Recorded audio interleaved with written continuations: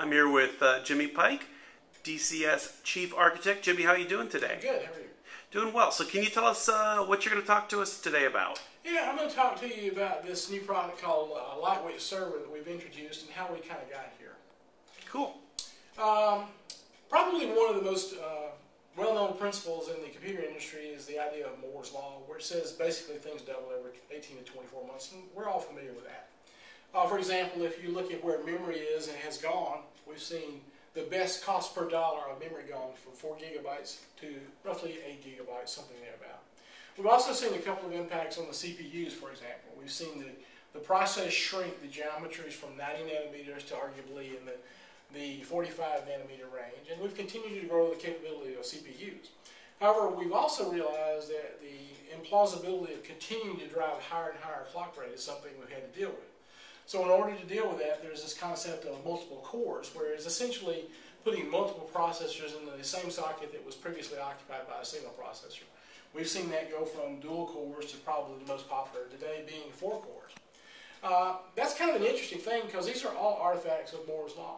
However, what we have seen is that the native demand for software to grow the capabilities of the CPUs and the chipsets and the servers has not grown at the same pace as we've been able to provide new resources.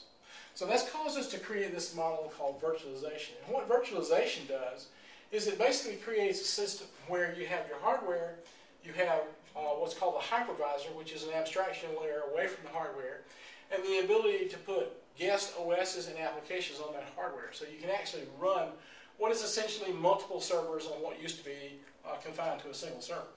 An interesting aspect of that is, though, Moore's Law is sometimes the most misquoted principle I think there is. What Gordon Moore actually said was the economics associated with putting transistors on a given piece of silicon doubled every 18 to 24 months. So there's actually two aspects of that. There is the speed up of it, and there's also the density of it. Now, if you take the other aspect of that, where we've got machines that have hardware, hypervisors, guest OSs, and applications, which are very good, very robust servers, you can actually go the other way. And that's what we're talking about when we talk about lightweight servers. We're talking about taking the influence of Moore's Law and driving very small, very cost-effective, very power-efficient servers that are very good for a focused application, for example, a web server. It's kind of like Back to the Future. Whereas in a virtual machine environment, you have your hardware, your hypervisor, your guest OS, and your application. We can kind of go back and do hardware with an OS and an application on top of it, much the way we used to do things.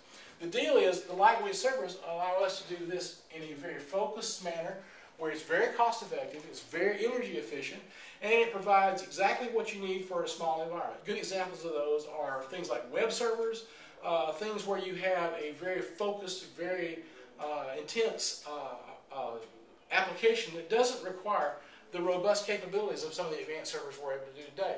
And hence, we think there is a lot of opportunity for these lightweight servers to do many of the things in a very streamlined, very cost-effective fashion. Jimmy Pike, thank you so much.